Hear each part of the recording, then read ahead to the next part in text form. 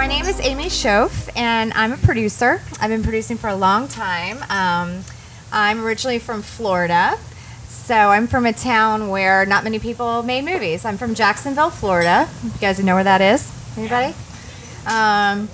So, yeah, there was no film industry, basically. I was, I call it my inciting incident was I saw Empire Strikes Back in the movie theater when I was really little. And I was sitting there watching it with my dad, and I said, whoa, what is that? Like, what is that world? And, like, that's when I decided I wanted to somehow be a part of that. I didn't know what that looked like, but I wanted to make those crazy worlds somehow. And so that's kind of what planted the seed of me wanting to make movies. And then I basically started taking film classes, watching movies, and then went to college, started taking film classes. And they came to me and said, hey, we're starting a film program. So I got really lucky and went to the film program. But, you know, going from there and going from actually making movies is kind of like a crazy leap, right? And you guys know that because you don't have a huge film industry here, right? So, but I'm telling you this story because if you really, really want it, you can totally do it, and it's totally possible. So I visited New York City when I was 14 years old. I had an aunt that lived there, so I went to visit, and I just fell in love with that city. Mind you, I had never been to California yet. So I think I fell in love with New York just because it was big and like anything was possible there. So I said, that's where I'm going to move to. And so the second I graduated college, it was just a state school. And at the time, not a great film school. It's a good film school now. It's Florida State University. But, you know, it's just new. But I just took every film class I could possibly imagine. I was the only woman in my film class. Imagine that. Then I moved to New York City and just landed, knew nobody, and just got my butt on a film set and fell in love. Like, I was 22. I went to my first film set and just was like, what is this? This is so cool. And so I think, you know, all of you in this room obviously have that spark. You had that spark at some point where, like, this is so cool and I want to create. So I just want to encourage you, no matter what your boundaries are, like, you just keep getting on that set, whether you have to create it or you have to move to go find it or whatever. It's such a cool business. So I've been doing it like over 20 years now. And I started my production company young, age 25. And have made lots of movies, 37, 38 movies now at this point. And it's still really hard. It is. I have to tell you, raising money is really hard. No one gives me money. No one just says, you're cool, you've made 37 movies, here's money. I have to build it every time. And I have to keep building the package, putting the script together, and making it good. So I just want to start right there. And then, I don't know, jump off point, and we'll just keep going back and forth. We're going to talk, and I'm going to ask questions from you guys because I want to kind of figure out what you guys want to know from us. I think you all know me. I met you in the last panel, Sara Elizabeth Timmins. And I do think it's interesting when you look at everybody that has been up here since this morning is you do have to start somewhere, and none of us were born into the industry. I didn't go to film school.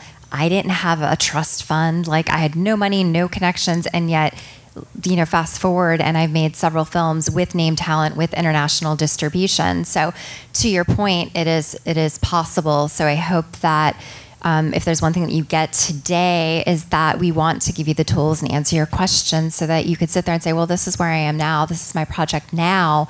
But know what that you can aspire to, and that you can attach specifically name talent to your projects. It is possible, and that's really going to be, I think, the subject matter that we're going to dive into with this this panel. So, talent.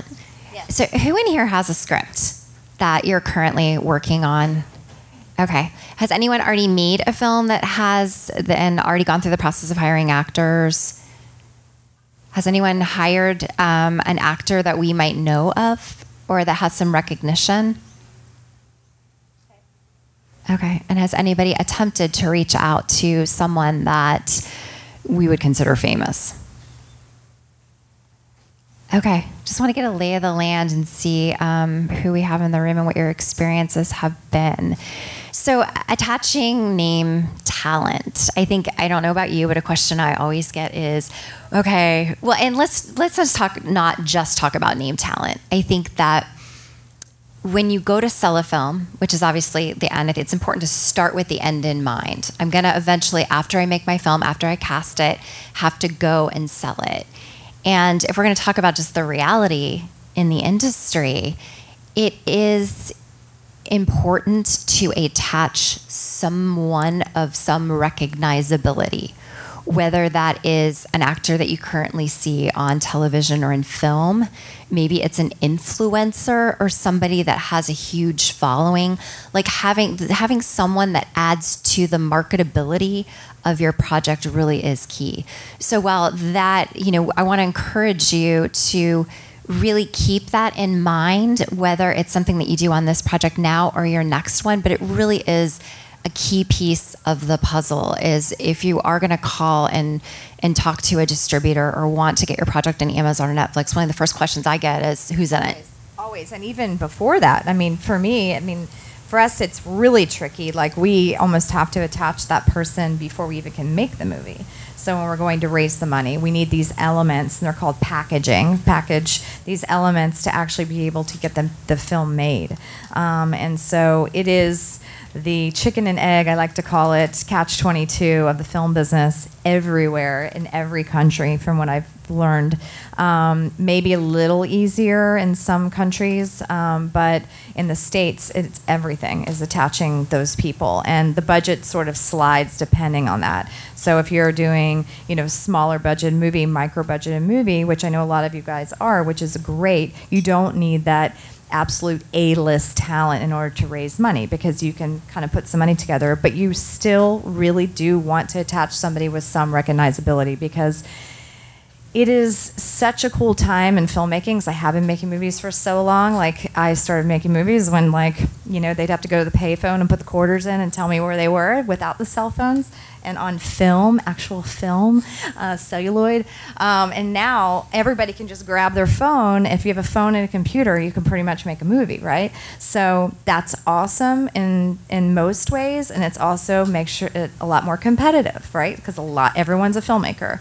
So I think you have to be even more aware of making the best project possible, starting with the best script possible, and then attaching these elements that we're talking about. It makes it really important, because people want to know, okay, cool, you've got a great script. Who's in it? What's it about? But who's in it is the first question almost always. In the beginning, financing, and then at the end when you're trying to sell it. So how do you attach name talent? So you might assume that certain people are not reachable, but if you think about it, I go to Jim Carrey, right? He's known for comedy, and people are casting him, or were back in the day, for films because you could sell the box office like crazy as a comedian. Well, for a very long time, he had a hard time getting a role that was serious, because that's just not what he did, that's what he wasn't known for, and a studio was not going to take a risk.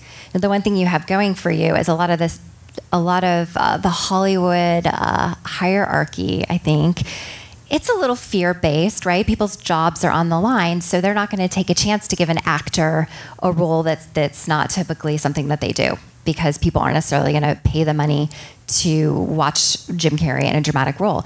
So where does that leave you? If you've got an independent film... It's a great place to be, right? Yeah. So you have this really dramatic role that Jim Carrey has never played in a million years, and maybe you've done your research and homework, and he likes the subject matter or is somehow involved in a subject matter in your project. That's going to be something there you might have a slight chance of getting him. And so I always try to think outside the box. Even our movies where I can offer somebody, I don't know, let's say $500,000 or $250,000. That's obviously a lot of money, right? That's for all of us, that's a lot of money. But for them, it's not a lot of money. They're used to getting, $5 million, $10 million even. But if it's a subject matter that they're interested in or have, a connection with in some way, you do have a leg up over those other, 50 scripts on the table, even if you're not offering them what they usually get. So I would encourage you, that's something that I do and something that you all can do.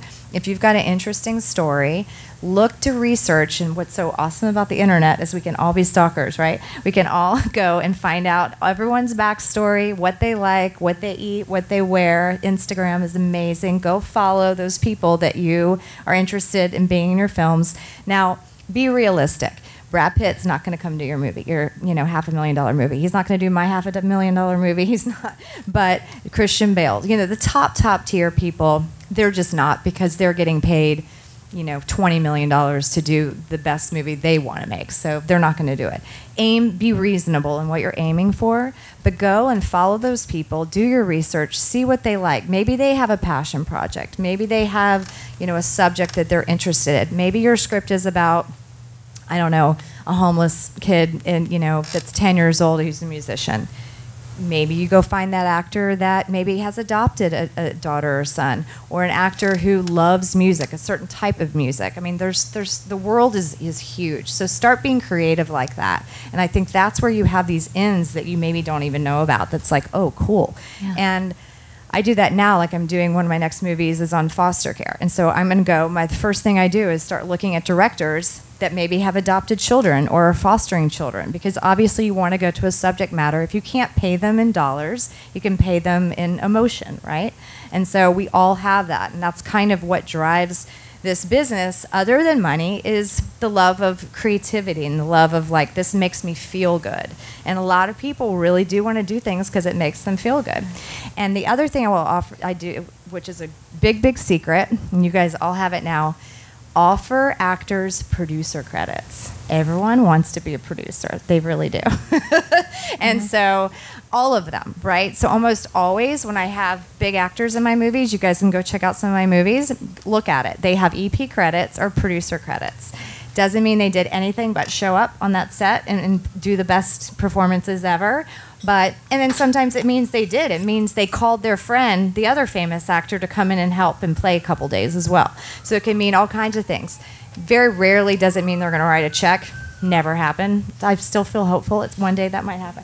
But it helps. And it's like getting that one person starting, or that one person involved. Even if they say, maybe I'm not going to be in your movie, I'm going to come on as a producer or EP because I'm really passionate about your project.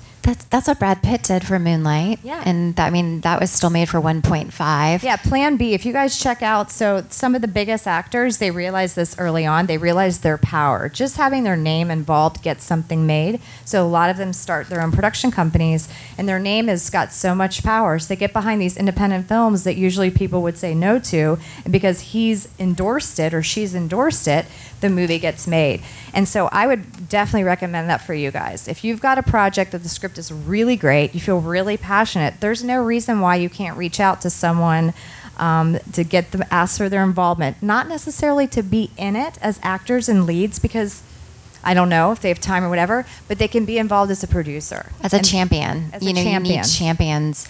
Yeah. For your projects. We had a project that we're working on now, which takes place in Kenya. And, I think you have to be realistic when you approach talent, but Denai, who was in Black Panther, I was reading the trades, which I would recommend that you all do on a regular basis, and you could find out the information that Aimee was just talking about is IMDb Pro. Who does IMDb Pro?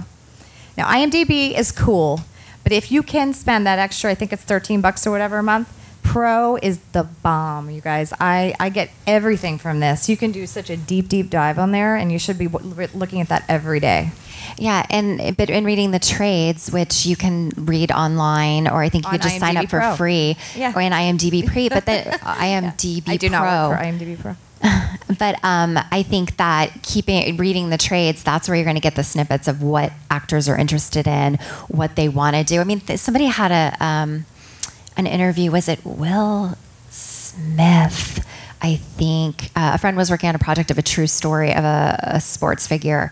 And literally in an interview, Will Smith they said, if you could play anyone, who would you want to play? And he mentioned this figure. And she has a script about him. So while she might have thought that Will Smith was unattainable, all of a sudden she had a direct in to say, I read this article. She knew that in the Variety, and I was able to kind of had a reason to reach out, and something that actually could be appealing. And it's the same thing with Denai.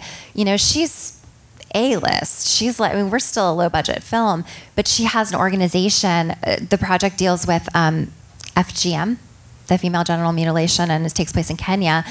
And she has a nonprofit that specifically empowers girls and deals with issues like that across the globe. So now we had a conversation starter, and she would be a perfect person that would potentially take less in pay to be a part of a project that already supports an organization that is close to her heart. So it really is about finding those connections beyond the money. And I'll tell you, I know you've worked with celebrities. I've worked with Chris Cooper, Jane Seymour, Ellen Burstyn. Some of them demand, over $1 million typically to do a role, but it doesn't mean that they're not going to do your film potentially if they care about it and for a price that you would not even imagine. We're not allowed to say it, because one of the beautiful things is, as an independent filmmaker, if you are talking to an agent or start to get into that process, you can do what's called a no-quote deal. And what that means, like after I worked with Chris Cooper, I got a call from Fox. And they called to check and see what he was paid on his last film, because of course that's going to influence what they get paid on the next one. It's the reason a lot of actors don't want to do something too low budget, because then it just kind of takes their worth down. But if you do a no-quote deal, then it means that you're not obligated to tell anybody, you're not allowed to tell anybody what you paid them. So Fox called and said, what was their pay? And I said, it was a no-quote deal. So now you're protecting that actor if you've done a no-quote deal on your project, that you're never going to disclose how much they got paid. And another tool too is there's a thing called favored nations on independent film. Yeah, I do this all the time. Where if you agree to hire someone and their agent says, well, we can't, they're only going to be $1 million, or they're only going to be $250,000. And you're like, we don't have it. I'm sorry. This person is perfect for this project. The writer and director have had them in mind since the concept 8 years ago. I mean, you got to really play to their ego, and we really would love for them to do it and read the script. The script has won all these screenplay competitions, and it had good coverage at, William Morris. Where was I going with that? The no-quote deal and the, help me. Favored nations. Favored nations.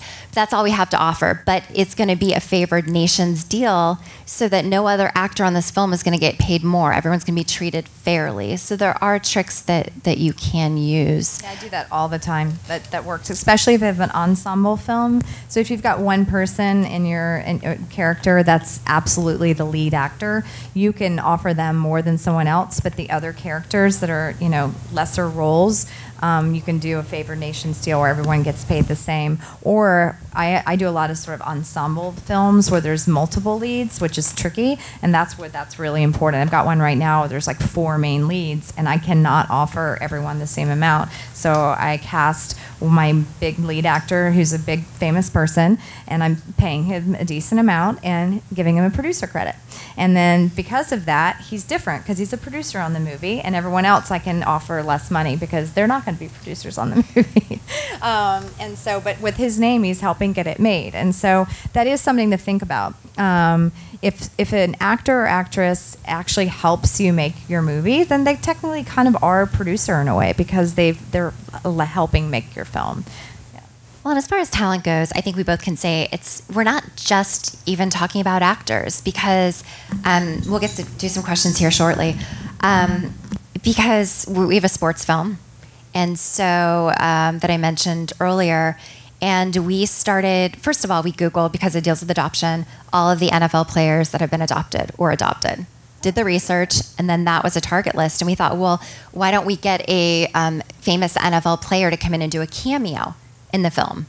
Now, granted, it's a cameo, and which means it's a small role. Maybe they're just in one scene or a couple scenes. But now all of a sudden, you've attached somebody to your project that means something, and it's important. And it could be, an influencer. There's a lot of YouTube influencers, Instagram, Facebook, whether it's someone in fashion, someone in music. I mean, there's so many musicians now that want to get into film. They do. So why can't you be the first person, especially you read about it, they say, oh, I've always wanted to act. There's Olympians that have followings, like Lindsey Vonn. In an article recently, she said that she's looking to get into acting. Well, if you read that article and you've got a great role for her, I mean, be the first person that has something to actual offer. they have a name that can help elevate your film. Yeah. And it's just about thinking creatively about attaching people that can mean something. And meaning something means selling tickets, getting eyes, or people that are going to help promote your film and that are going to get people to show up to watch it wherever that is. Whether it's that you've got it on YouTube, whether you're distributing it through Netflix, Amazon streaming. I mean, it's important. It is. And those people are a little bit more attainable to get to, honestly. I'm doing it right now with a singer that was on America's Got Talent, who had one of these huge, I saw it was on my Facebook feed like 6 months ago, and she just blew me away. Here I am. I got a new project like 3 months ago, and it's a young girl. She's supposed to be 10, 11-year-old singer, and her character is just embodied this girl. And so I reached right out to her on Instagram. She got back to me. I'm not and now I'm following through the proper channels. I'm going through Sony to talk to her. She literally just signed with Sony. I was like, damn, it was like a month ago. But I'm going through the proper channels as well. But I reached out to her. I was like, you're amazing. I'm reaching out to you about a movie, and she liked it. And so those kinds of things. It's interesting. You never know if you kind of catch somebody right as they're taking off. I've been really lucky. I've cast some really big stars, like Anthony Mackie. I cast him in his first role. I worked with Zoe Saldana in her second movie. I worked with Kevin Hart on his first movie. We cast him, and you catch somebody, and I got them because they were new. We saw that they were talented. They'd done 1 movie or 2 movies, and we saw, oh, these people are amazing. And then, that helped our movies, obviously. Well, back to the trades, they actually usually publish like the top 10 actors to watch this year, or follow the film festivals. Because a lot of like Sundance and Cannes or South by Southwest, there are, see what films that maybe had a no name that now has attention. Well, that's the actor that now the William Morris, the CAA, the ICM, the UTA, all the big agencies are going to go after.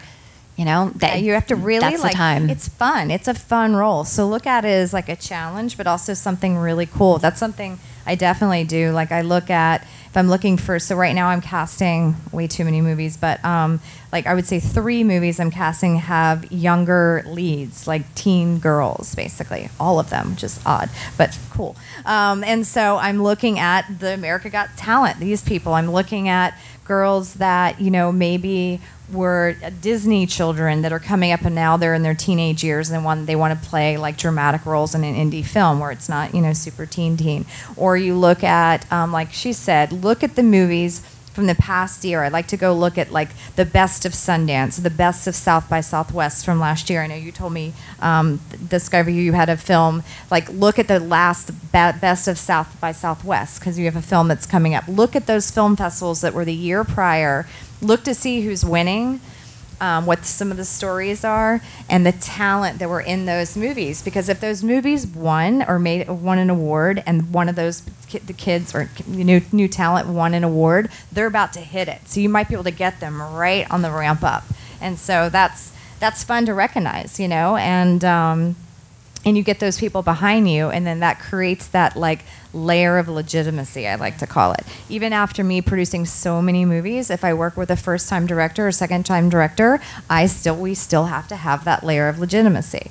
And what I usually do is hire a casting director early on. I like to have a casting director that's cast a lot of movies, so that's like a producer saying they're great, and it's a casting director saying they're great. So it's like a couple different layers. For you guys also, I would talk about co-productions are awesome. I hardly ever, even on all my films, I have co-production partners, and I can't recommend it enough. I know a lot of times when you're starting out, you sort of feel a little bit precious about your project or precious about your story. You don't want to share. You kind of want to, I can do this all on my own. I'm telling you, this business is the most collaborative process, and you will find so much joy in finding others that have also the same inspiration, the same excitement about the project that you're doing together. So like in this room, how many people have a production company together? How many people were working together in this room?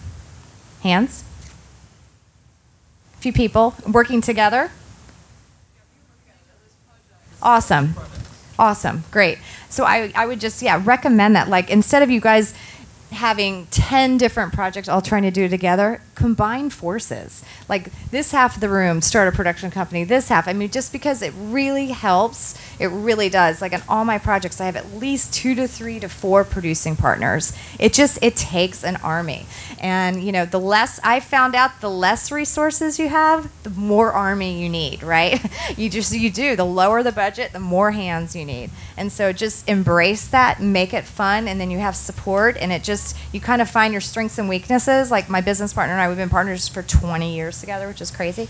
And like, so we really have our strengths and weaknesses. We have similar strengths. Like he'll, you know, produce a movie at the same time as I do, but there's certain things like, you know, you'll go to talk to somebody and you'll kind of get a feeling of this person's personality. So I'll put him. I was like, oh, you'll get along with that person better, or I'll get along with this person better. And in this room, you might look to see, okay, our target list of X talent, or the people we're going to go after, are these 5 people. So you pull your resources together and you say, okay, who do you know? Let's look on all our Facebook pages, Instagram pages, our social networks. Who do we know? You may not know that person, but you may know that person. Or your uncle, or your cousin, or your friend of a friend of a friend of a friend of a friend might know that person. Just gather your resources, because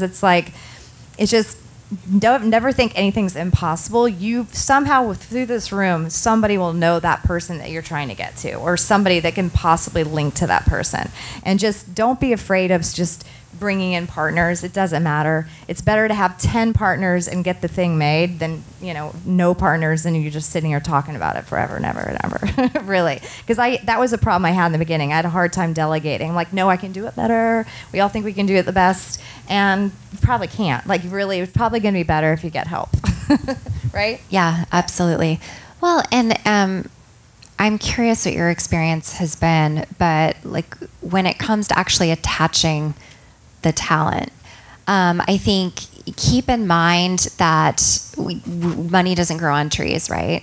So let's say, well, there's a couple things. I want to talk about maybe throw out some figures that we've dealt with that we obviously can't name who we've hired, but let's get a budget range for approximately how much we can get some notable talent for that would be applicable to everyone in the room. But 2 things I do want to mention is cameos. Like, you know, you can offer to make your money go as far as you can. Let's say that you all of a sudden do have X amount of money that you can offer a talent, and you're able to give that to a talent that you can condense your working schedule so that they only have to shoot. Like Chris Cooper, like the movie was about J.D. Salinger. We shot him out in 2 days. So I was able to offer him an amount for 2 days versus that same amount never would have hired him for 3 weeks if we need him for 3 weeks. So really build your budgets around, okay, if we can condense this character and pay an actor X amount for 2 days, it's going to look like a lot more than that same amount over the course of 2 weeks or 3 weeks. I think that's really key to keep in mind is build your schedule around the actor. Also even now, it's really hard to attach if my lead character is a 20 or 30-year-old, like the typical, like really hot Hollywood actor. They're all working. They're in demand. They're doing all Marvels and Avengers and all that stuff that I don't watch, but like I know they're busy and they're getting big bucks. But you know, your older actors that were that really hot actor one day and now are up yesterday. In age. Yeah, I know. And yesterday. That's what happened. You know, like if Ellen Burstyn or Jane Seymour, they're all up over their 60s, 70s, 80s, and they're just not working as much because there aren't as many meaty roles. So the opportunity to either hire someone and help discover a budding actor that's younger, or to hire someone that doesn't have a lot of roles. I mean, look at the diversity. There's a lot more films for diverse actors, but there was a point where there wasn't. So if you had a film, you know, it was easier to attach someone because you just want to work.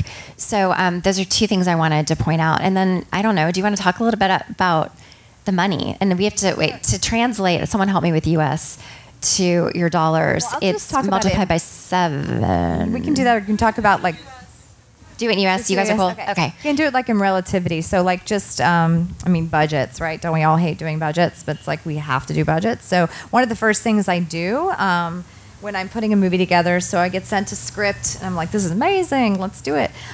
You kind of start thinking about the box. I call it the box. And how big is my box? And you obviously for me, I'm kind of a like scrappy indie producer. Like from the beginning days, we were just like, let's make it let's just make it. So let's figure out what's the lowest amount of money we can make this for. And that's kind of the approach of films, and sadly it's not changed because it's easier to raise less money than it is for more money sometimes, so most of the time. So you build the box around what you can get. So when you're choosing your project or you're writing your screenplay, you think about those things, right? You're not going to write something where there's like underwater robots chasing cars, whatever. You're not going to do like a million pyrotechnics. Like you're not going to do crazy things that you can't pull off. So you're going to write something more like walk and talks, character pieces, things that you can do.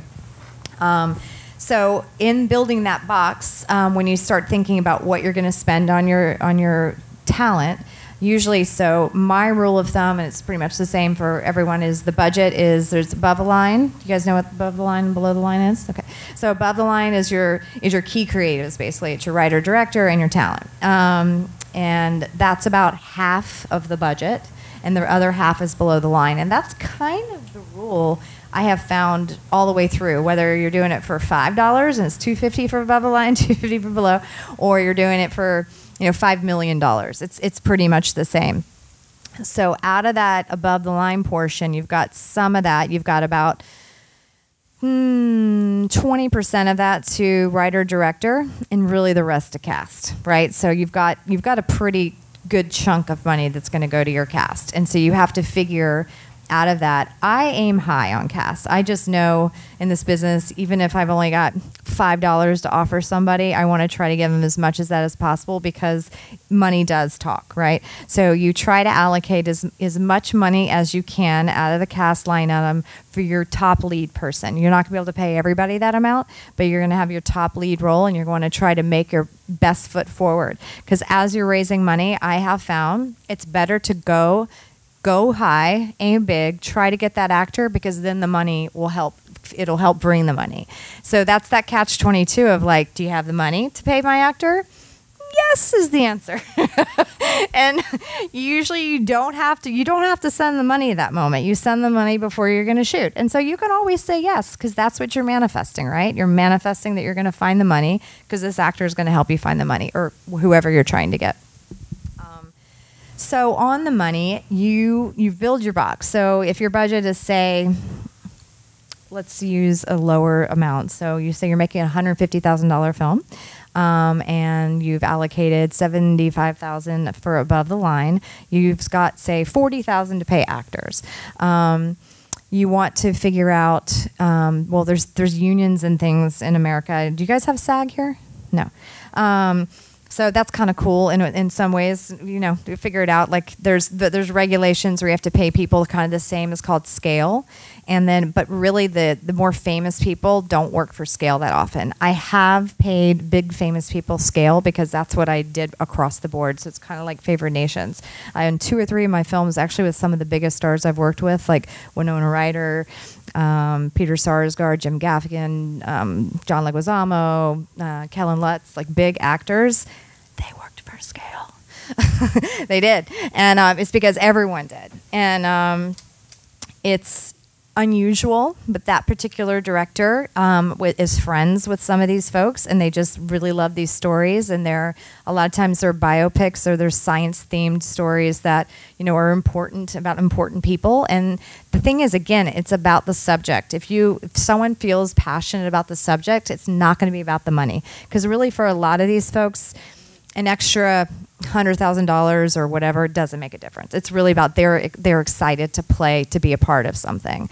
So I would say go in with your best foot forward and see what happens, and then offer them roles, offer them either producer or EP credits, and that also inspires them. So it's not unheard of to offer someone $10,000 to come in and do one day. That's actually a lot for a one-day shoot, or for one day shoot, exactly. $50,000 for like an actor who's won an Academy Award. It's been done. Absolutely. And so, in scheduling, like you said, so I try to, like, if they're the lead, of course, they're going to be there for at least 2 weeks. I think I've gotten a lead out in 2 weeks, maybe Wow. a week. That's impressive. Yeah, because you can condense. You can be really creative. But usually they're there for a longer period of time. But if you have like a second or a third lead and you just condense their days and you're creative on the locations, you don't like have to take them across town. Like you build the set right next to the other and you just move them from set to set, and you can get people in and out in a couple of days and their part looks much bigger. And you could say that they're the co-star or the co-lead of the movie, and you're able to get them out in a few days. So you could think about it, if actors are really, really busy and they have scripts this high on their desk, but there's this story about this character that they love and they really would love to be a part of it, but they are only available for 3 days between this date and this date. I did this with the really famous actor. I'm not going to say who it is, but early on in my career, I met somebody on the street. Yes, I did it. I was a little bit of a stalker, and it worked. I don't recommend doing it always, but if there's an organic way to say hello to somebody, I'm serious. It's okay to do it if you're respectful. Don't like follow them and like get their number and stuff. But like I went up to this famous actor. I did know his girlfriend, a friend of his girlfriend, so I did not randomly show up there, but I did kind of randomly show up there. And I went up to this person. I had gone to their agent that week, so they were aware of the project, but they weren't really paying attention. Which is key, though. Yeah. Going to the agent. Go ahead, but yeah, circle back to also doing it the right way. Yeah, so doing it the right way. So I did go to them and said, hey, I got this script to your agent, and that's how I approached the actor, and they were like, oh, cool, walk with me. And I told them a little bit about the project, and we created a rapport. So I'm not saying that you do this all the time, but if you can do it in a cool way, if there's an opportunity, and you're going to also talk to the management at the same time, just saying, it's not impossible, and it's kind of fun. You've got nothing to lose. What? You've got nothing to lose. You've got nothing to lose. What are they going to say? You know, they're going to ignore you, or they're going to be like, oh, that's kind of cool. It's really about presenting your project and who you are. That's mostly why people do things. Sometimes it's for the money, but nobody in this room really, they're going to do their projects about the money, because none of us are spending $20 million or whatever their quotes are. They're doing it because they like you, or they like what's in your script. And so really think about that. Well, and I think it's important to note too, script. The reason that anybody, that's the core. It all goes back to the script. An actor, you can get in the door, you can get them to read it. If the script doesn't speak to them, they're not going to do it. So do not be patient. Make sure that your script is 100% the script that you want to present, because if you do get in the door, you've got one shot. Yeah. That's it. I have a track record of producing films.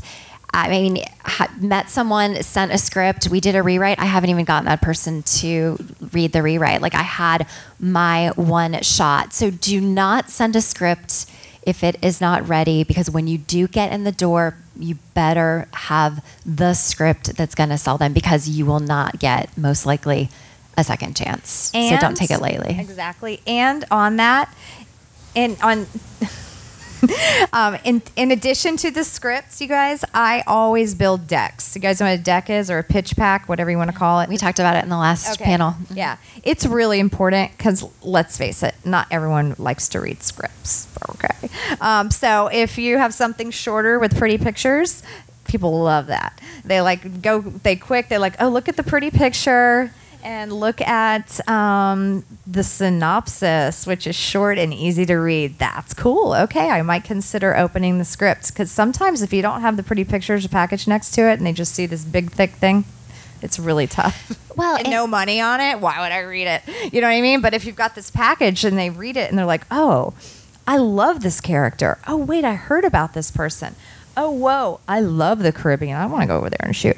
I want to go take a vacation, get away from my family. So, like, you know, there's weird incentives. You just don't exactly know, but it's up to you guys to go find out. Go find out why somebody might want to do your project. And it's so cool, because you can just really find out so much on the internet now. You have so many more advantages than when I started. I didn't even know. You just have to, just throw it up in the air and just trust the agent's going to get it to them. Now you really can figure out, who are these people. Go follow Will Smith. I follow so many people on Instagram. You get to see who they are and what they like. And so you kind of have a leg in. That's really awesome to figure out what people might want to do.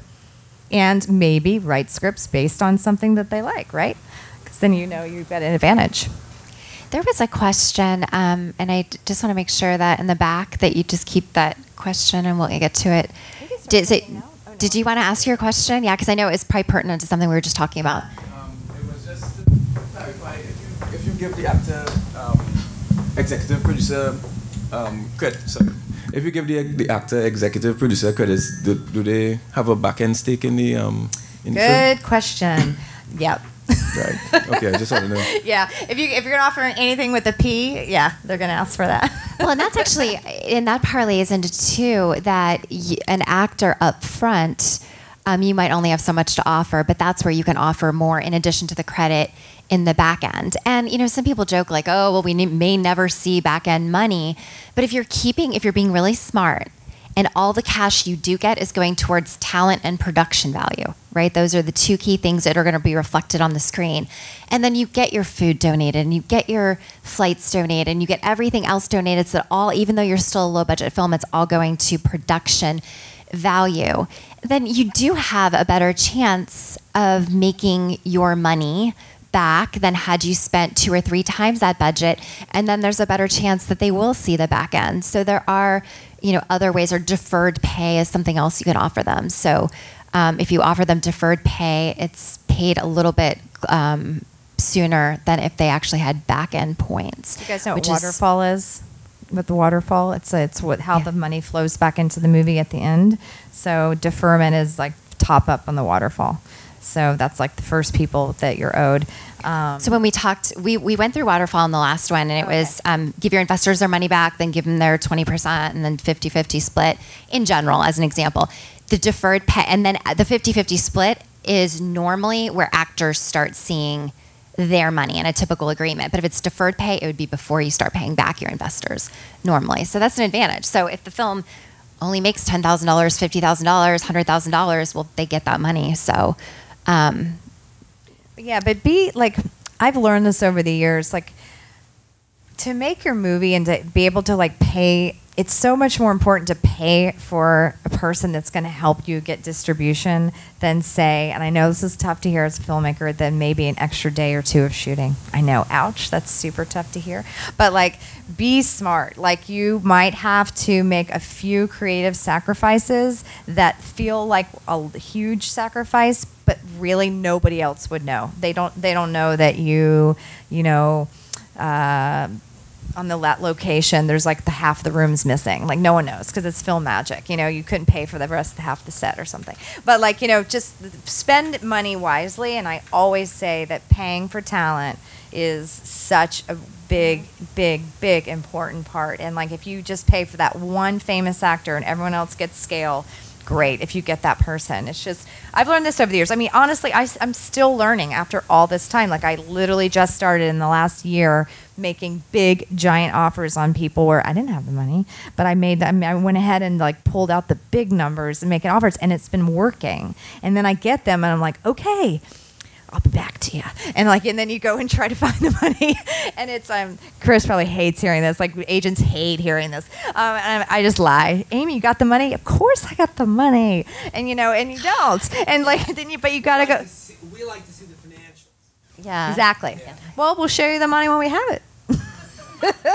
Well, before the actors coming to set, of course, you're. But you do have to be careful about the money. credibility, right? Of not getting called off on it and then losing your credibility and losing that connection entirely. Exactly. I mean, you don't want to do it in all your movies, but once you've made a few, they trust you, and then you. An escrow. We want to see it in escrow. I will show you an escrow when I get it. That doesn't mean I'm going to show it to you right away. So it works. After you've made several films, she's blackballed now. All the agents now blackballed. If she calls you, one of my big see the famous bank account. actors, you know who it is. I'm texting it right out to everybody at my agency. All about you. They all know. Well, you know, if you're going to spend that money too, I think that I cringe. I was consulting with after they'd already brought in their talent on a film, and I'm going to make this up so I don't disclose it, but like, we have talent. Yeah, we have somebody we're really, really excited. I'm like, well, who is it? And it was like, oh, it's Denzel's best friend's cousin's neighbor's sister's brother. And you're like, oh, if you're gonna spend the money on a talent, really make sure it's someone that if you say their name, people know who they are. It's not Angelina Jolie's cousin, or it's not so-and-so's brother, because what do they mean? You know, they're attached to that person, but who are they? So just make sure it really is a legit. And you know what you can do? If you have, we were talking earlier about networking and using those connections. If you've gone, let's say you've made friends with somebody at a panel that's a distributor, or you're at least keeping in touch with them, and they said, oh, if there's ever anything I could do, let me know. Well, if you have some ideas of names of actors that you're interested in for your lead role, run it by a distributor or a sales agent or somebody that's in that world to see what that person really means. Because there's also people that we know their names and their household names, but the truth is they mean nothing for box office. Yeah, this is such they a mean big nothing point. Yeah. for foreign sales. So you could think that you just spent all of the money that took you 8 years to raise on this person that really isn't getting you any further than had you hired your neighbor. So make sure you do your research now, that it's not just someone that's famous to you, but that it's actually someone that means something, because the reason to attach them is because they will help do sales. That's a really big point. I've made that mistake so many times where I think, oh, this person's going to help me. And then you talk to a sales agent after you're already in negotiating. You're like, oh my God, I just wasted this money. It's not waste. It's not like they're not going to be an amazing actor. But again, you spend money on people that almost guarantee sales. Their name means value. And I'll just tell you a little trick. These names are always changing. I'm making my lists all the time, and it's such a pain in the butt to know who means what. But usually if they've had giant box office released films, at least 3 to 5 of them, then they're probably going to be somewhat meaningful. So it's hard to tell.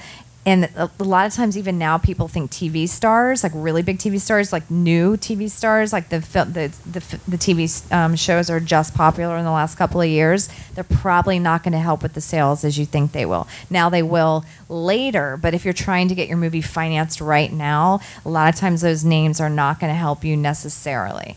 More so in streaming, though. But theatrical, and you have to keep in mind it's two different avenues. Is theatrically, who could sell a box office? When we cast Jane Seymour in our first film, we cast everybody in that film because we wanted to go to Hallmark.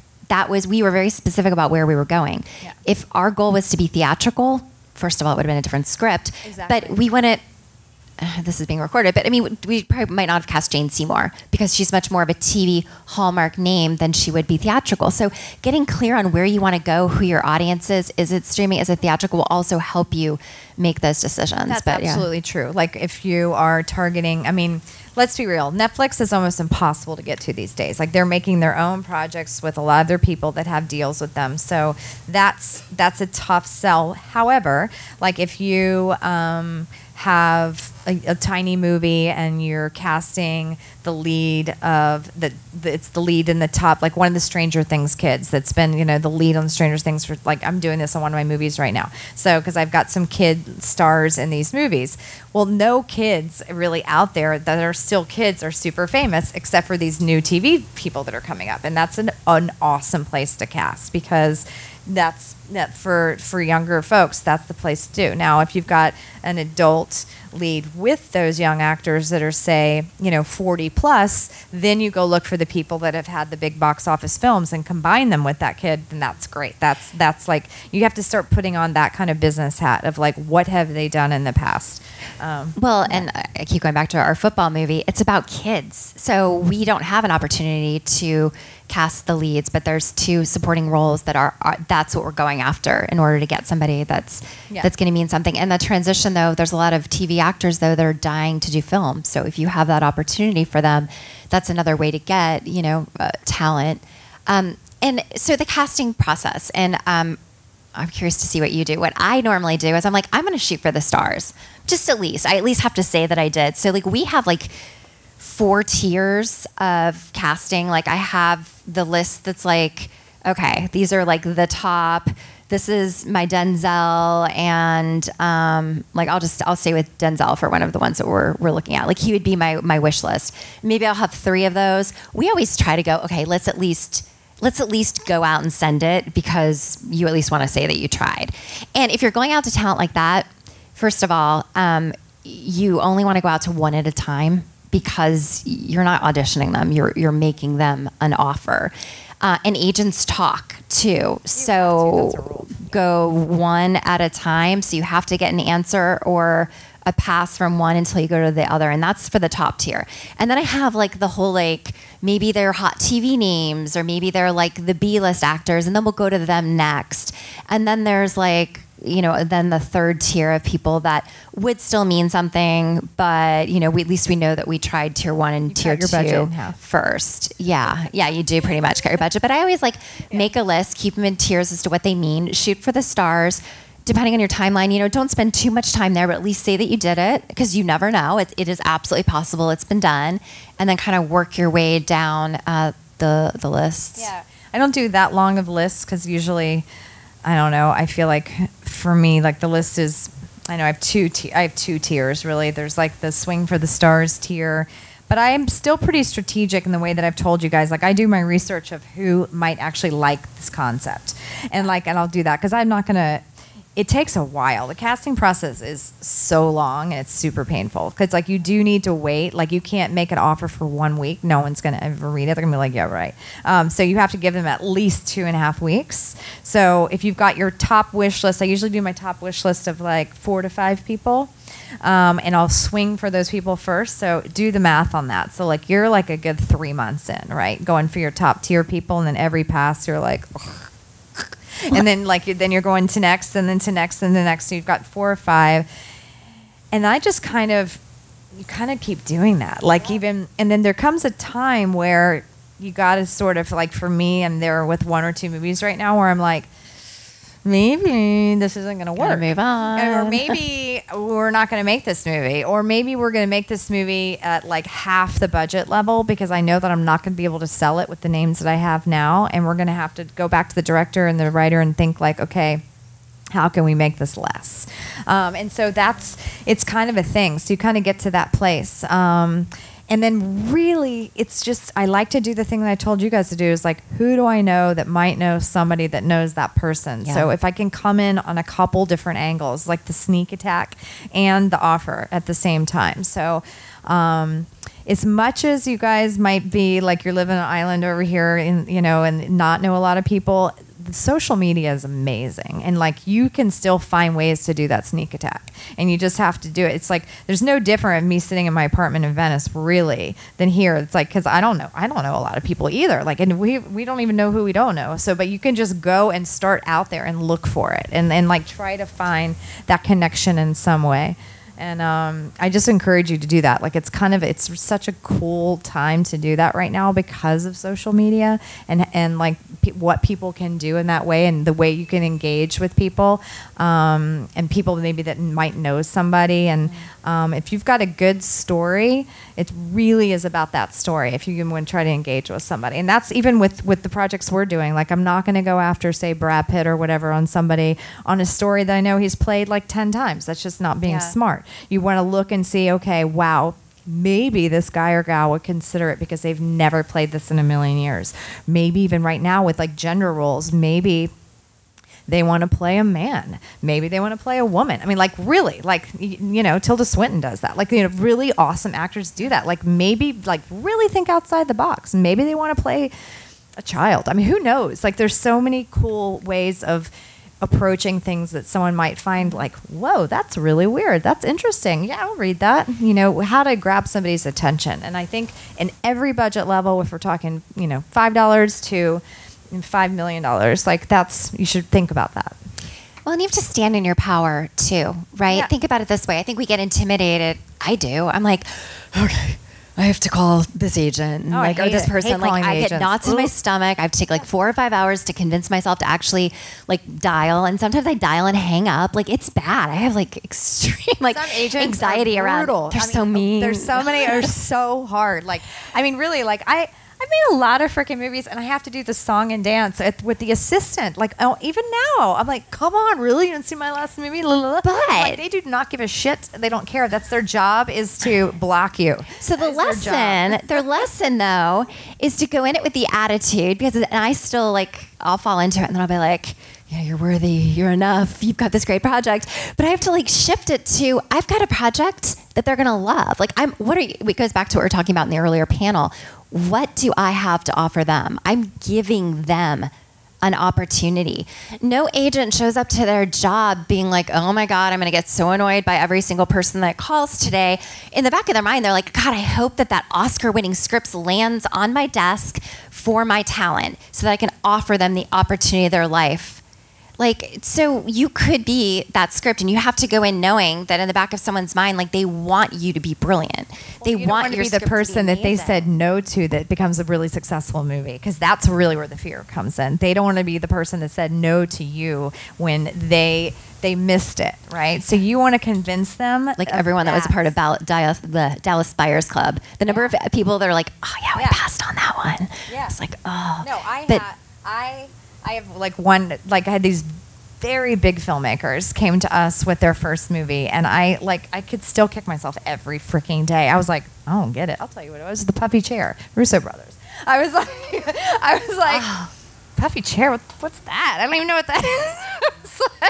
So like I've had filmmakers come to me like, and now I'd like that, and there's a few others where I'm just like, I didn't get it, and I was so busy. I had like a mailbox full of other people talking to me, and it's just like, you don't know, you just don't know, and like that's the same with this. Everyone that gets paid in this business, like, they don't want to be that person that that said no or didn't get it. So you have to convince them why they have to pay attention. Yeah, stand in your power. And you practice. I do it. I still practice. And I'm pitching something. I'm like, that sounds terrible. I got to work on that pitch. I'm like, and it's got to be fun. It's got to be a game. Like if you're choosing to do this for your career, and hopefully you are, because it's super cool and interesting and always changing, you have to really just believe in yourself and believe in what you're doing. And I will piggyback on that.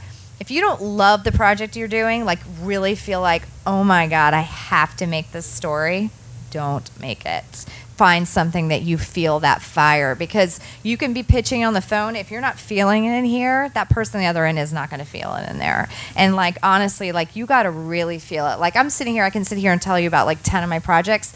I'll tell you maybe 4 of those projects, you're going to feel that thing that I feel inside, super excited. Some of the other ones are going to be like, yeah, I want them to happen. I'm going to help them to happen because I like the person involved or I like something about it, but it's not my baby. I call them my babies. My babies are the ones that I'm going to do whatever it freaking takes to get those babies out, you know? And so have your babies. Like those babies are the ones that the other person's going to feel that passion for them like you will. And if you fake it, people will tell. And in order for them to believe, you've got to believe. And so go in when you're making these calls or you're reaching out, and know that, go with it at a point as, I have something that could help you. I have an offer. Don't be arrogant about it. Keep your emails short. Do not send any material that's unsolicited. If you are making an introduction, just ask, in a couple sentences, explain why this would be of interest to them or their client. Ask to send more. Follow up. If you do make an offer, like she was talking about earlier, give it a timeline. I mean, don't say it right at the start, but if it's been 2 weeks, 3 weeks, 4 weeks, don't let them be, in the driver's seat. I mean, if they're saying, hey, so-and-so is on set and they've been working long hours and it's not going to be for another 3 weeks, that's a different story. But don't be afraid to say, we really need to move forward. We're going to shoot this spring. Really would love to talk to your client, but can you, let us know if there's interest. We really need an answer, need to know, where you stand by the end of the week. So don't be afraid to, take the reins there. And also, we were talking about doing your homework. You can call any of the first of all, go on IMDb Pro and you could see who their agents are. And I always start an Excel database with who the talent is, who their agent is, what the number is. And then you can call the main number at any of those agencies and check their avail. That actor may not even be available. If you have to shoot your film in 2020, that actor might not even be avail. All year. So now you cross them off your list, make a note, and if the movie doesn't happen this year, go back to them next year. But it'll help you start to weed down your lists, and then you know what you're talking about, and you're not calling and spending time on someone that's not available. I think it's important. Available. Yeah, exactly. It does really help having a date. So I set arbitrary dates all the time, even though I don't have my money, like I just said. But I say I'm going to shoot at a certain time, later in the year. So you pretend that you do. And I love this philosophy. It's the train is leaving the station philosophy, and people start feeling it, and then they're going to pay attention. If you make an offer to an actor and you're like, I don't know what I'm shooting, I don't really have the money, then like they're not, why in the world would they read it, right? So have your game plan, even if it's like, in sand, put the game plan together. And that's super important for everyone involved, because you're the leaders of your project, and if you don't have the answers, no one else is going to have the answers. And for people, agents, managers, they're the guard dogs that allow their clients to come work with you.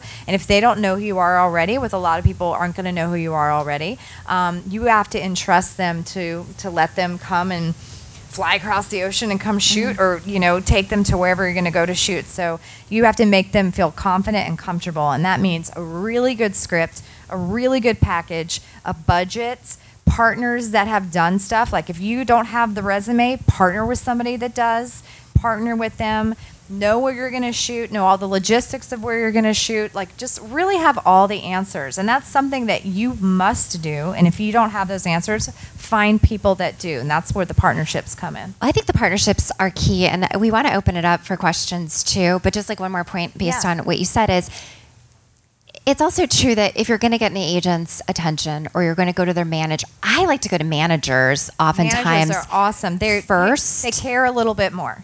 Agents, their job is to collect offers. This is my theory. Seriously, their job is to get an offer so that they can show their clients, look how many offers I got for you today. The manager are the ones that cultivate their careers a little bit more. They know that they don't want to play teenagers anymore. They want to start playing sexy women, or they don't want to play, the teacher role anymore. They want to play. They're managing their career, essentially. And they know where they want to go. They want to start, okay, they've played all these dramatic roles. They want to try comedy now. So like you might hit a manager right in the first off, and they're like, oh my gosh, you've got a role that's like a drama. They've never done. That's exactly what they're looking for.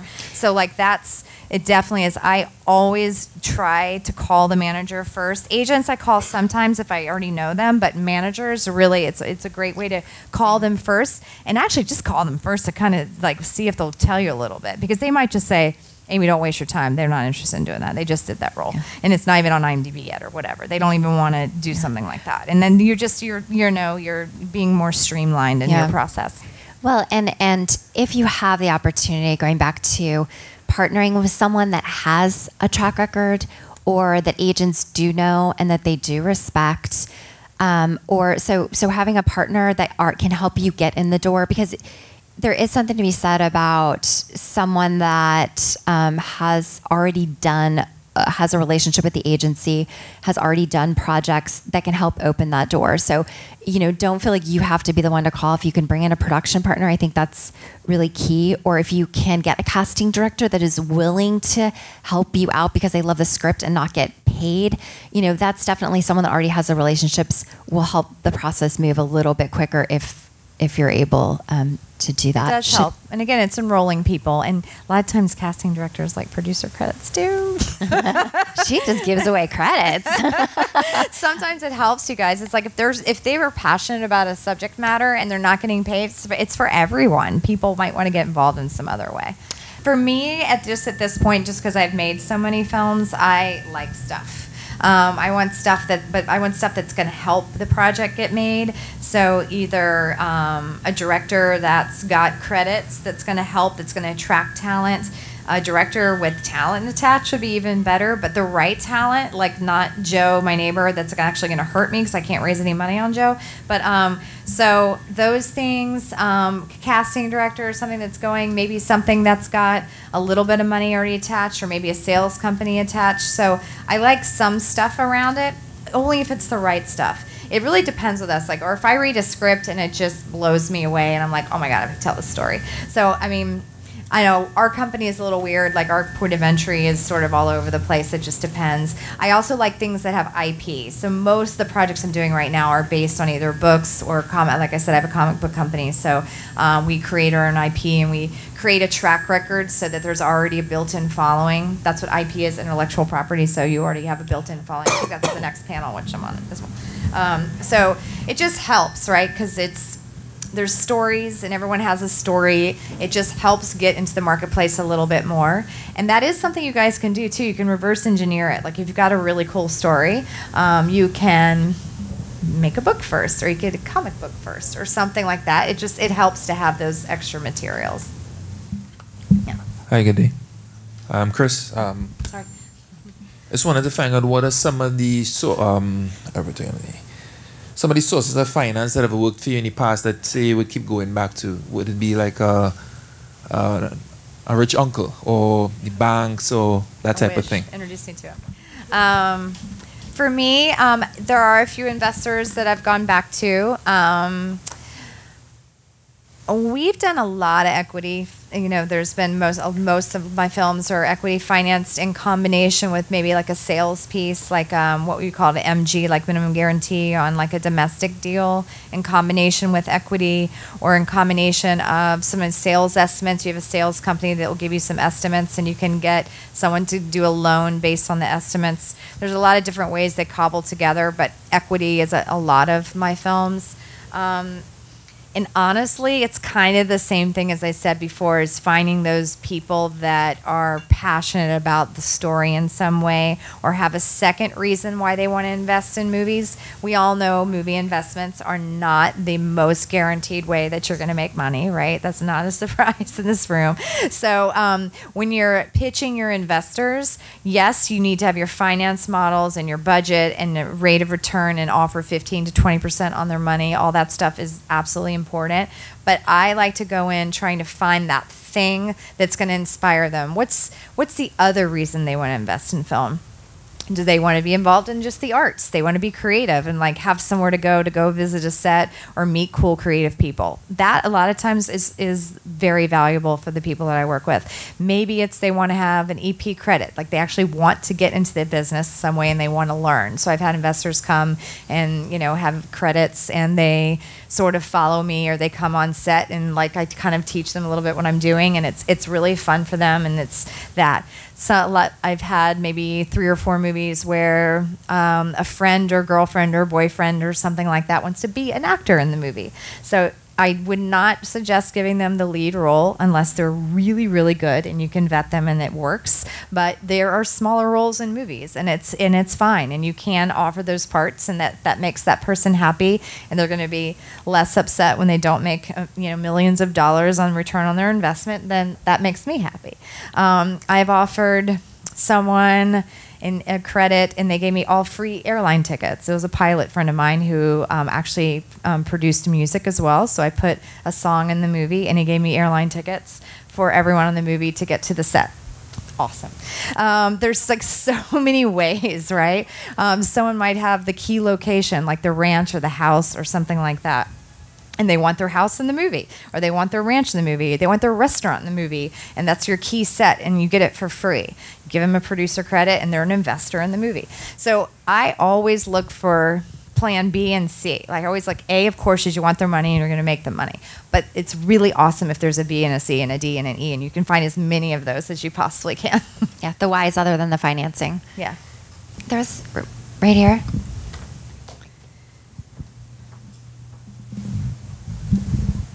Hi, my name is Jason. I run an animation studio. So I guess all my questions over the next couple of days are going to have that sort of slant. But I guess my question is, I don't know if any of you have experience in producing for animation, but I was just wondering, just curious, is whether you think the same value, most importantly, applies to attaching talent to animated film. And not just the value, but whether you think it's a little easier to get them to voice because it's less of a commitment, or, you know what I mean, less of a burden on them. That's what I'm wondering. And I don't have we do have an animated project that's like half in development, but I don't have experience like taking it all the way through. But I will say that, I mean, we've all sat... The value that you have still of putting the actor's name on the poster, and when you see the beautiful images in the animation, like for the trailer when it's playing on TV or streaming or wherever you're watching it, for them still to be able to say, starring, like Robin Williams as the genie in Aladdin, like there's still value to it, and it still does sell, and it still will bring in numbers in the international or the domestic and the international market. So I think that still the importance is there. I would guess that you're going to rely even more on the images and the art, but I definitely think it still applies to getting money attached and the marketability of the film. Yeah, as much so, if even more, I would say, because you're not using their likeness, you're not using their face, but you're using their voice, and that voice recognition is huge. And it's awesome for an actor because it's less time, right? They can just do the voices. You can put them in an ADR studio. They don't have to leave their home. You can set it up at their home studio or whatever, and they can just do the voice and send in their voice. So you don't have to travel. They don't have to be away from their family. So I think that there's a lot of incentives there to get the same caliber. Absolutely, yeah. And it's so cool. I haven't done a fully animated. Is that true? I came in and post on a fully animated film, but I think that they absolutely it brings so much value. And I've had a lot of my films have had animated pieces in it, and it's a great business. And I think there's so many creative elements to it and just different styles, and like I said, it is maybe a little easier to attach talent to something like that because it's a way less time. They don't have to go anywhere.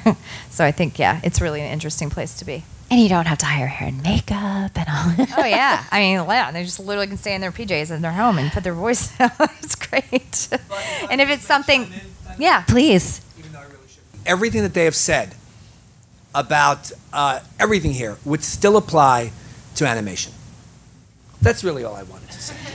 It's story. It's the same thing. It's story. Like they have to, feel endeared. Like right now I do have like a dog movie, my first dog movie that I'm going out, and it's just different. Like I usually make kind of dark and Sundance-y indie stuff that's just like, no, that's not true. Some of them are fun.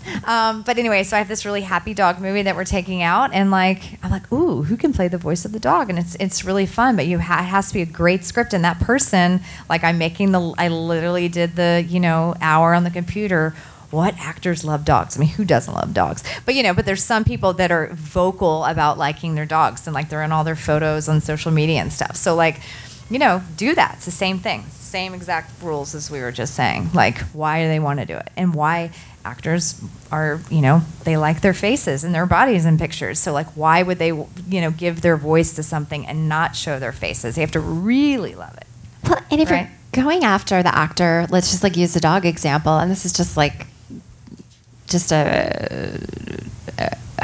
it's not concrete, but like you're sending an email and you've got like 3 or 4 sentences to the actor pitching, be like, and you can mention their dog, like if their dog is all over their Instagram and the dog's name, like just even putting in that like little personal, like, we know that they love their dog would Millie. Love you to play this, yeah, or like it makes it personal suddenly. Yeah.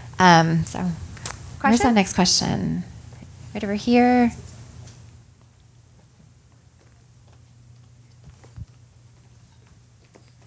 Hi, thanks. My name is Juliet. I guess the same question as Jason, but in terms of short films, does it work? Say you've got a really great, strong short film. Is it worth approaching somebody who's a name actor, or what do you think? I think so. Yes, it's trickier. It's harder, but yes, especially if your short is gonna be launching to make a feature. So like if it's, maybe like a teaser to a series or a feature, I think so, yes. And again, all the same rules apply. If it's a character that's like this person's never, ever, ever played before, you have to add the incentive level double than what we've been talking about for features, basically. But also, too, I think if you're making a short film, and like you always have to think in everything too in terms of your brand. Like, who are you? What are you putting out there? And even though it's just a short film, if you set a certain caliber for the work that you do and who you attach to it, I think it says something when you are approaching people to do either your next short film or your next feature film. So, and I have several friends that have recently attached recognizable talent. Jasmine Guy just killed it in a short film that a friend did that just premiered last week. And, it was it took one day of her life to make it. She was in Atlanta, so I think the time commitment on a short film too, it's much easier to get somebody. Let me find out if there's a film that does come here and is shooting, who are the actors that are in it, and see if you can contact their agency. And while they're here at the end, would they be able to do like a day on your film? But keep in mind, like a lot of the major film festivals are qualified that your short film can qualify for the Oscars in the short film category. So, doing a short film that has a named talent, same thing, it's going to be recognized. When someone watches it, it is going to take it up to the next level. And if you can get into, nominated for a short film in the Oscars, it's only going to help your career moving forward. So I do think you treat it exactly the same. Yeah, and there's so many film festivals out there now that, shorts introduce the features, or they just have short film festivals. I mean, it's just, there's so many ways to get out there. And I would definitely recommend all your projects as you're getting them made and out there. Don't just enter the local film festival. Enter the other festivals and be strategic on it, because some festivals want premieres. So make sure you do your homework and look at the ones that are the top tier festivals, because they want to be first, and go for it. Like, people want diverse voices, different stories. It doesn't matter if you've got a great story with a great vision. Enter every festival you can, because that is how you're going to get out there. And a lot of times they fly you, bigger festivals, they get you there. And so it's just a great way to network and get out there and learn and to meet people. I think it's awesome. So yes, like, make whatever you're making, whether it's a short, a feature, a TV pilot, TV show, web series, whatever, make it the best it possibly can be, with the most popular, famous, whatever you want to call it, people involved, so that it gets out there. It's all about like how broad your voice is, right? You want to get it to as many people as possible. Audience. I mean, it's building your audience. And I would go the same with documentary and unscripted. I mean, we have a reality, or I guess it's a docu-series right now. Our host has a huge following. I mean, she is an Olympian. She has over 500,000 followers on social, and she's not an actor, but she has a following, and we could have done the exact same show with someone that did not have a name, but it's going to elevate the project, and companies are paying attention, because again, someone's only going to pick up a project because they're not going to make any money unless it sells seats, it streams, it makes money, and that means you have to get the eyes on it. And that actor that influencer, the host of your show, the subject matter that you're picking to, base your documentary around. And let's say it's like anybody. There's so many ways. There are. So I think keep it in mind, no matter what you're doing, to know that at the end, if it's going to reach a wider market, that you have to have something, that element. And even let's say you're doing a documentary on, there was the one recently I saw on Netflix called Healing. And the subject matter was a no name, because they were exploring like healing, the power of your mind on healing. And yet all the people that they interviewed were like, Joe Dispenza and Deepak Chopra, and like people that are like at the top of their game. That's a celebrity. That's the same as attaching a talent, yet in a documentary. So you really have to get the legit people involved. Because let's face it, like, it's hard making movies, right? It's really hard. And you're going to spend the time and energy and money regardless if you've got a person that's going to really help get it out there or not. So why not really try to get those person or people to attach with you to just help you? Because it's really, you want to put your best foot forward. And, I would say you want to put your best, mouth forward. Like, you want as loud a voice as possible so that it gets seen and gets heard. And so you can keep making them. I have a quick question. I'm Catherine. What do you two, after you make that first call, right, to the manager or the agent or whatnot, whether you have a relationship with them or not, what do you tend to send in that first email? Is it the deck and the script? Do you go a bit more, with trepidation, maybe just the deck first, and if they're interested, then you send the script? How do you work it? They're going to want an offer, basically. They're going to say, make me an offer. Like, if you talk to them and they're like, yeah, sounds interesting, send it to me. Send it to me means an offer. So you're making an offer, a financial offer of what you want to pay them, or if you don't want a financial offer, you're sending them the script to read. So I always send the script and the deck. And here's a great another little secret for you: love letters. I love them. I call them the actor love letter. So I have my director, especially if you're a first, second, third time, fourth time filmmaker that not everybody knows. And even those people, I think, do love letters. It's the letter, personal letter from the director of why you want them to be in your movie, and make it awesome. Make it awesome. You dreamt about them for 5 years, even if you're on your 10th offer, whatever, just lie.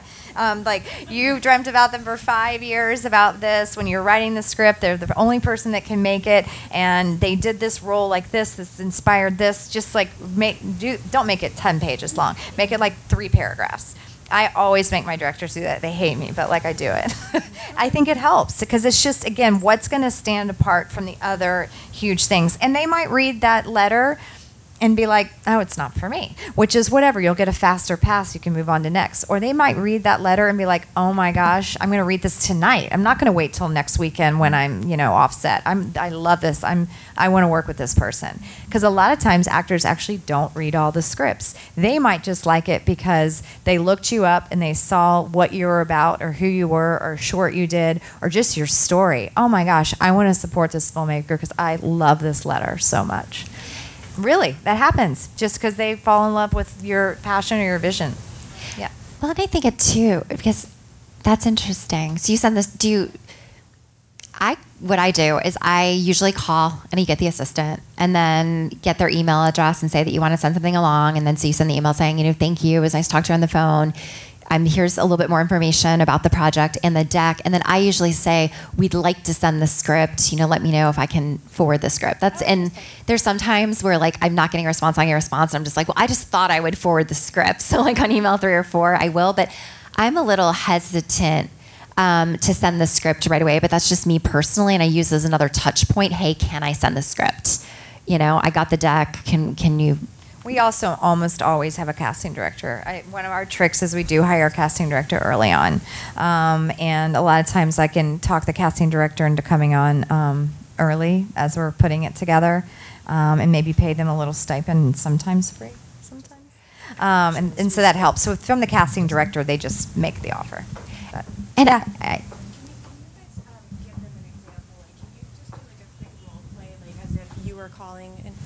Can you just do a quick role play as if like you were calling an agent? So if someone in this room was calling an agent for the first time, can you just walk through what that conversation would sound like when you're introducing yourself on the phone, just so they know? Yeah. Who do you want to be? I'll be the agent. Oh, darn. No. I mean, go ahead, call me. Okay. Get ready. Well, no, because you wouldn't be the agent, you'd be the assistant. Okay. So I go, it's like, hi, I'm Sarah Elizabeth, a producer with Life Out Loud Films, and I... Please hold. Exactly. Who invited him in the room? We're not going to get anywhere. Yeah, what movie? Yeah. I'd like to, I would like to talk to ex-agent and get the email address. I could forward along some information about a project that I'm producing. Who are you? I'm Sarah Elizabeth. Sarah Elizabeth Timmins, Life Out Loud Films. We have several projects. What company? We worked with your client, Ellen Burstyn, on our last film. Okay. What's your name again? I'll spell it out. Sarah. Seriously. Sarah Elizabeth Timmins. Okay, he's not available right now. We'll have to get back to you. Okay, can I just get his email address and I could put everything in writing in an email, and that way you can look at it. ASST / Perfect. Well, I will send that along to you as soon as we get off the phone, and if you could pass that along, that would be great. And I'll follow up next week.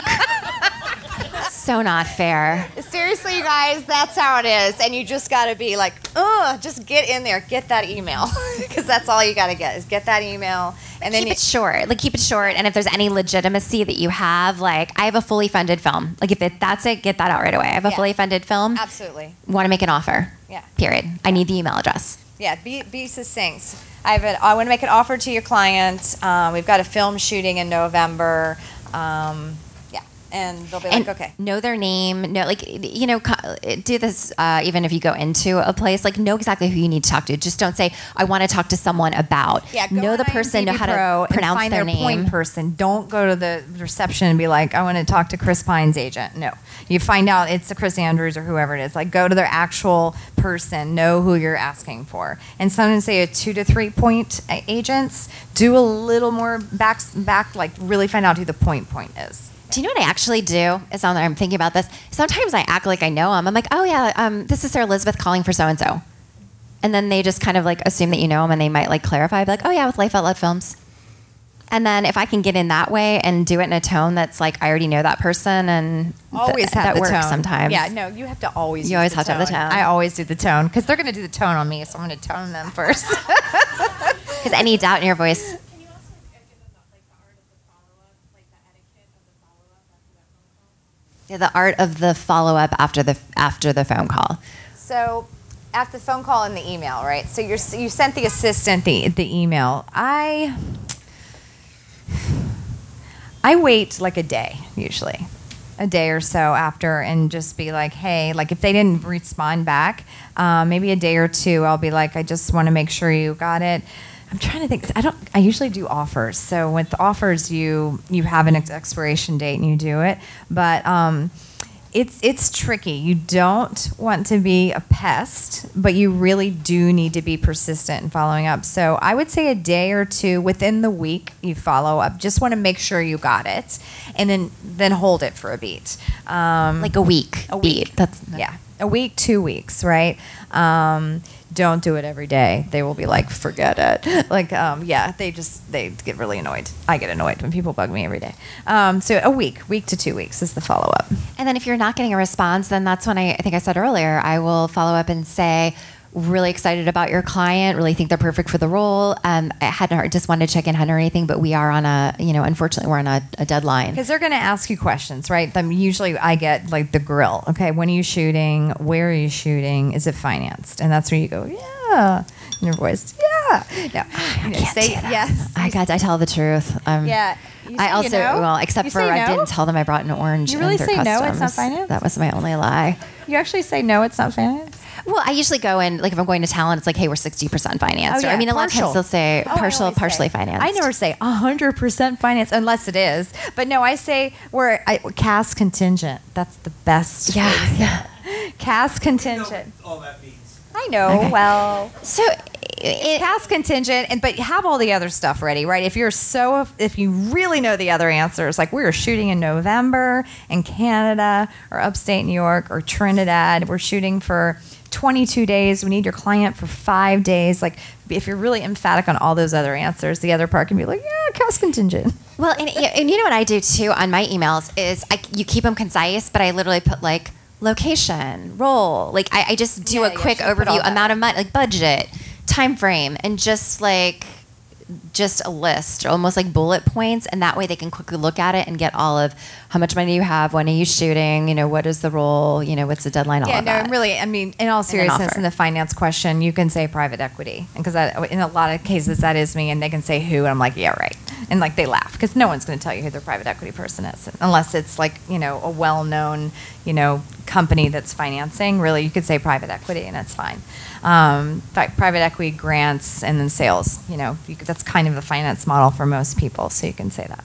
So, yeah, we probably have room for one more question, but I also kind of want to, because we're talking about agents and we're talking at it from our side and pitching talent, do you want to share anything from the agency side that perhaps you want to chime in? Just I want to make sure that, like, if you have any piggybacks on what we've said that you think is important for them to know. No, I think I have rudely interjected. I think you have hit upon a lot of stuff.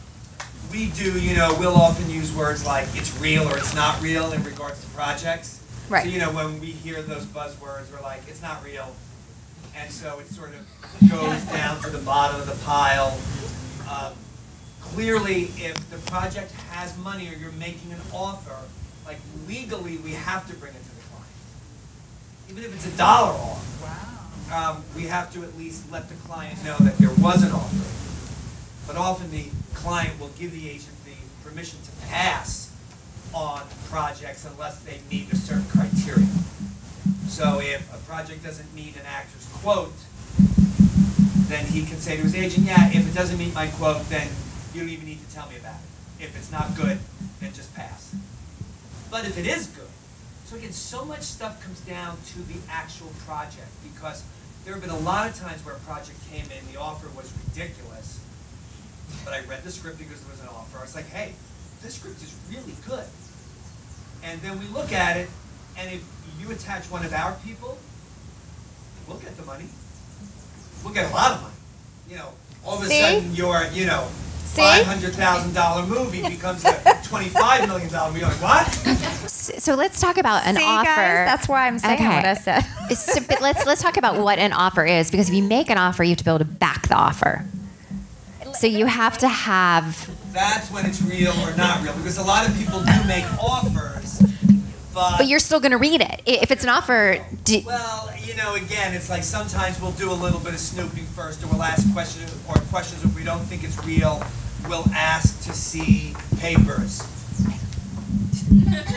We'll ask to see the papers, you know, and stuff like that. So, again, everything is often about relationships, right? It's all about relationships. So if an agent already has a relationship with you and you're coming in with an offer, then they're not going to ask to see anything because they're going to believe you. I mean, you would hope. Right. Yeah, you know, some talent is very loosey-goosey about the rules. Others are very strict in regards to what they want their agents to do and how they want them to perform in the event of an offer coming in.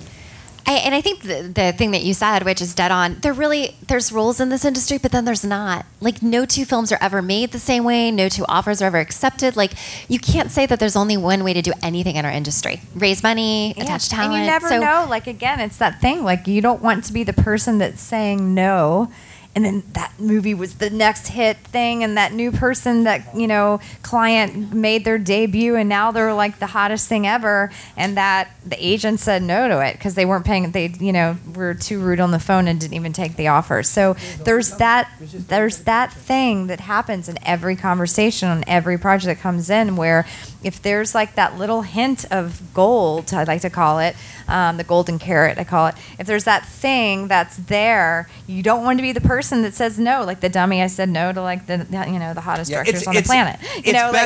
It's best to let the talent say no. Exactly. So at least bring it to the talent's attention, and then let the actor talent say no, and then he can kick himself later on. Exactly. Right. Or do your next movie. Hey, we're not in it for a winner, right? We're going to keep doing this. So, like, they'll be like, oh, man, okay, let's go again. And you remind the agent of that. Oh, yeah, I'm that person that, like, made that movie that your other client got really famous on or whatever. So we actually are running out of time. One more question, or should we wrap it? Okay, we've got to move on to the next one. We did share some resources. IMDb Pro, look at the trades, track your talent. Track the last film festivals and who the hot stars are coming up all around. That's the 2 days after. There's co-directors out there too. Like sometimes maybe you get a co-directing partner and a co-producing partner, people that have track records. Just bring them on. People might want to come out like, I was like, you want to go do a panel in the Caribbean? I'm like, hell yes, And so like you've got gold right now. That's like just incentive enough right there. Go find a producing partner that wants to come to the Caribbean and develop a movie with you, or come make a movie with you, or be a part of it. Like that's awesome. Like you guys have great, like you have good incentives right now. Just do it. Just do it. Really like the Caribbean, huh? Just. All right. On that note, I'm going to break this up, and we're going to move on to the next panel. So is that a break? 3:30 is next panel. So you guys want to take a 10-minute break, and we're around. So thank you. Okay, bye.